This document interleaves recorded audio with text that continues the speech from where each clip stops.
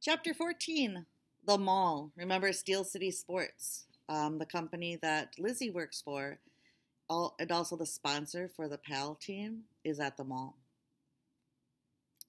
By the time I got inside the mall, there was only one thing on my mind: call home. But I didn't have any money. So when no one was looking, I ran to the wishing well and began to scoop up all the change out and put it in my hat. It didn't make me feel good to be stealing other kids' wishes.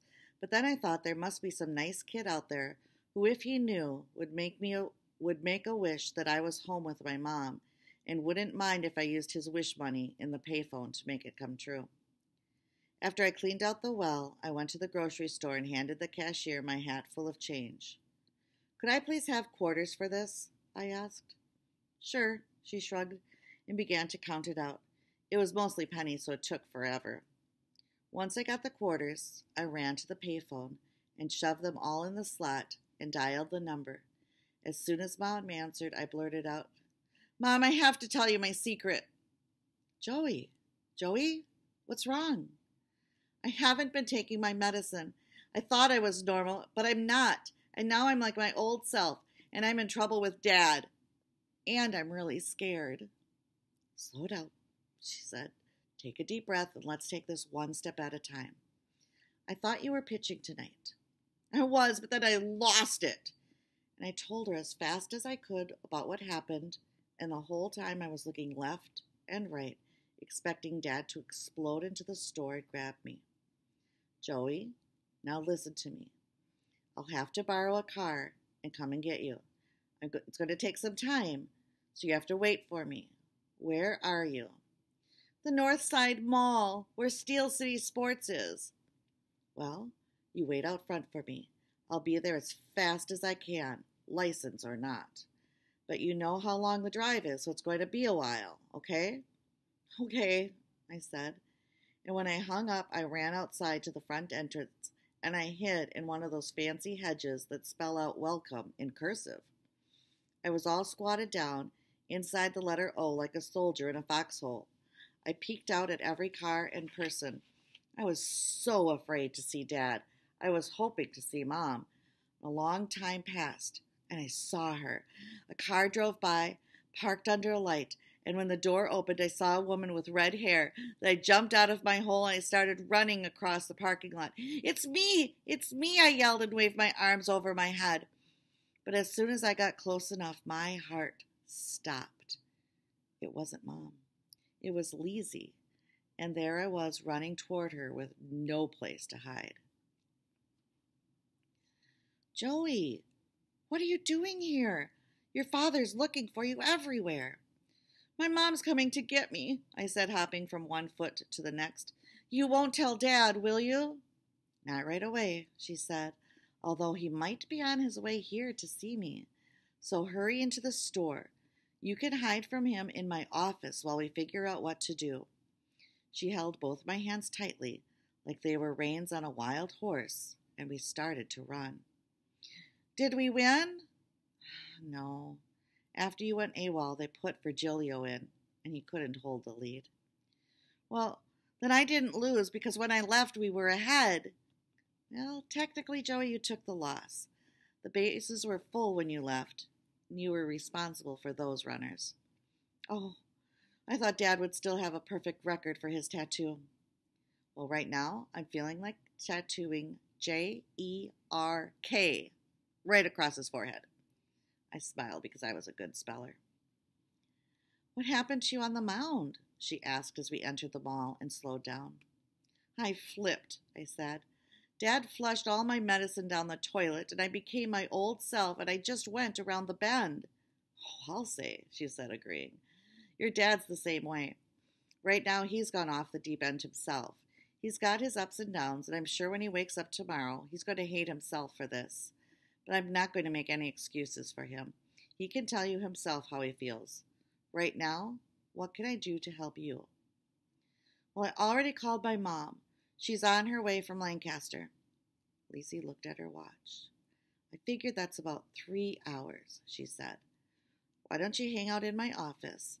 I have a TV in there and you can watch it and tell me what kind of car your mom has, and I'll watch for her." Please don't tell my dad where I am, I said. I won't unless I have to, she said, and held me with her arms around my back. Must be her arms. Yep, her arms around my back. We don't want him calling the police, Joey. But no matter, I'll see to it that he doesn't come here before your mom arrives. I know how to handle your father. She made a fist and nicked herself across the jaw. We gotta fight fire with fire, she said. I went into the office, and for the next 3 hours I changed the channel about once a second. I wanted to watch everything, and I couldn't get myself to watch any one thing, so I just spun through the channels so fast that I nearly watched them all at once, and that seemed to keep me in one spot. Finally, Lizzie came in. Joey, your mom's out back. Come on. I stood up and we ran in the direction Lizzie pointed. A door was open, and I ran out onto a loading dock. Mom was standing in front of the car, and I just ran off the end of the dock and right into her arms, and I knocked her back against the fender. Easy, partner, she said as I slid down the front of her dress like a cartoon character who had run into a wall. You better get going, Lizzie said. I'm keeping Carter at bay, but you know how unpredictable he can be. Once you guys have gone, I'll call and tell him what's happened. Thanks, Mom said. I turned and waved to Lizzie, then hopped up and jumped into the passenger seat. Mom got in, and we took off across the parking lot. There's a patch for you in my purse, she said. It won't kick in for a few days, but the sooner we get you started, the better. I reached in and found it. I ripped open the package and slapped it on the back of my arm. She reached over and rubbed the side of my face, and it was the best thing I ever felt. Who was that woman? Mom asked. Dad's girlfriend, I said. She must be a saint, Mom said. She is, I said, and I was smiling because she was a saint for me, too. This visit with your dad has been a fiasco, Mom said, shaking her head. It's not your fault, I said. I wanted to see him. And I didn't let you see him. Ooh, and if I didn't let you see him, I thought you'd always blame me for keeping you away. Now you know on your own, she said. I wanted Dad to work out, I said quietly. I wanted our whole family to be together. Well, he blew it again, she said. Looks like it's just you and me. Lizzie said he's going to hate himself in the morning, I said. I could see in her face that she was going to say something mean. Then she paused, and she just looked tired. Yeah, she said. That's one of his biggest problems. He always hates himself in the morning. He needs meds, I said. Well, he's been self-medicated forever, she replied. I think he needs help. Well, he doesn't believe in help. He needs me, I said. He sure does, but he's still too messed up to even know it. And when she said that, tears started running out of her eyes, and her driving got all curvy. I knew it was my turn to cheer her up. One thing about Dad, I said, is that he is a better driver than you are. She started to laugh. There's a Kleenex in the glove box, Mom said as we headed toward the highway. I pressed the button, and the little door dropped open and hit me on the knee. Oh, my goodness, I shouted. Pablo is with Grandma back at Dad's house. Oh, my goodness. Sugar, Mom hissed and hit the brakes. Sugar, sugar, sugar.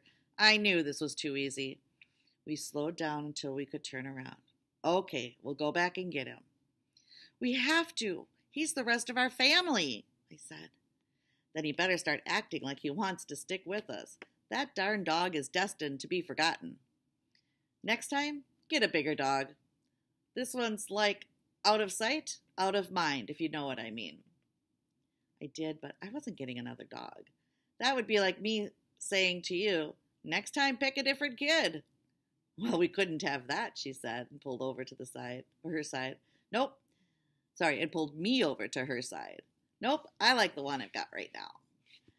I was the right kid, and she held me to her side until we pulled up to Dad's.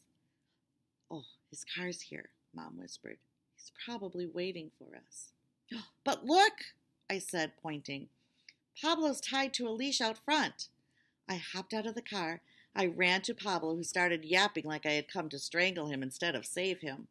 My hands were shaking so hard I couldn't get the clip undone on the leash, and he kept prancing from side to side, and all I could think about was how I should put a patch on him.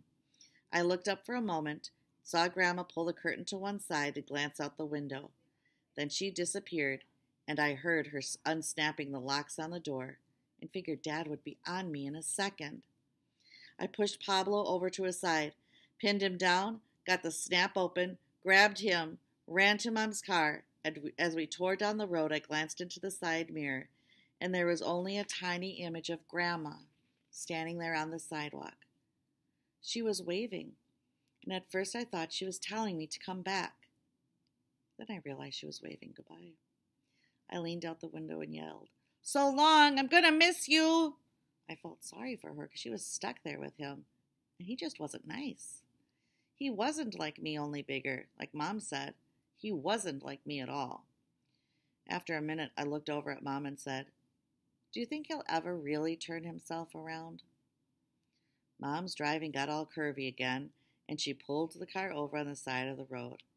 "Time for a family hug," she said. She put her arms around me and Pablo. She never could do two things at once, which was good, because when it came to hugging, I wanted her all to myself. That's the end of Joy Pigza Loses Control. There are two more books. The next one's called What Would Joey Do? And the fourth one's called I Am Not Joey Pigza. I'm not going to read those aloud, but the first two are really two of my favorites. I'd love it if you kept reading the book, and you'll find out just how Dad has really improved. So check it out. Enjoy the book. See you next time.